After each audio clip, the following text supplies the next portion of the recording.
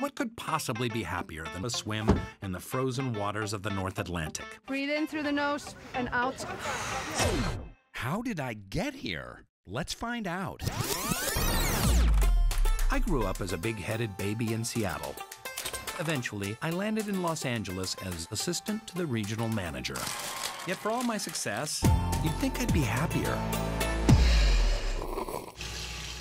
But like so many others, I struggle to find true joy. I have been diagnosed with an anxiety disorder. Like, I am a highly anxious person. Happiness is out there, hiding in some of the places you'd least expect. What I want to know is, which places? How much of our happiness is a matter of perspective? You don't need all the material things to be happy. ความสุขนั้นมันอยู่ที่ใจ คุณเลนเลิกน้อยใจ คุณเลนจะมีความสุขมาก Thanks so much. Okay. To understand happiness, I'll need to embrace what comes my way. Why do this? Because you can.